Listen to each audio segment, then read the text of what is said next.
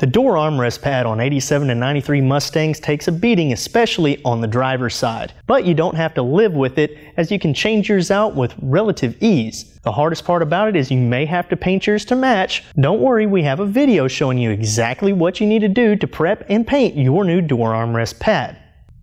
Remove the door panel armrest assembly by removing the 4 retaining screws and allow it to hang freely. Then remove the 4 armrest pad attaching screws and discard your old armrest pad. Place the new armrest pad on the assembly and attach it reusing the factory screws. When replacing the armrest pad, it's a great idea to go ahead and pick up a new chrome strip if yours is starting to look a little aged. Go ahead and grab your new armrest pad along with matching paint and any other parts you might need for the interior of your Fox from LateModelRestoration.com.